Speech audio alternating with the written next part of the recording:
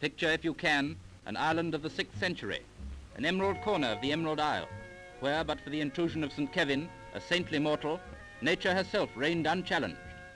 Such an earthly paradise was Glendalough, Glen of the Two Lakes, which today is still eloquent of its former glory.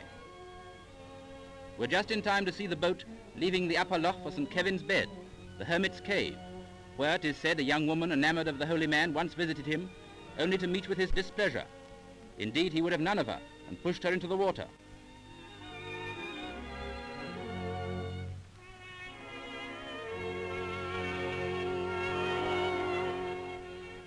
Through the glen runs the River Glenelough, which divides the upper lake from the lower, a shallow expanse of water as chock full of grasses as it is of memories.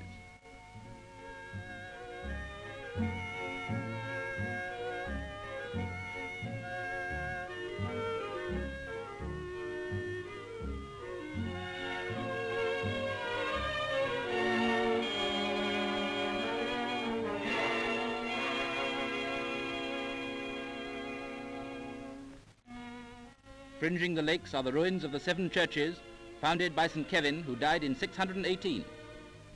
The round tower is one of the finest specimens in Ireland. St. Kevin's church is supposed to have been originally the saint's kitchen.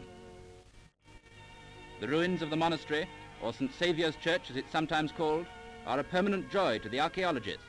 They're just 13 centuries old. Of particular interest is the beautifully decorated chancel arch. With this and the uncompleted massive granite cross, the St. Kevin remains form the most striking monument of its kind in the whole of Ireland.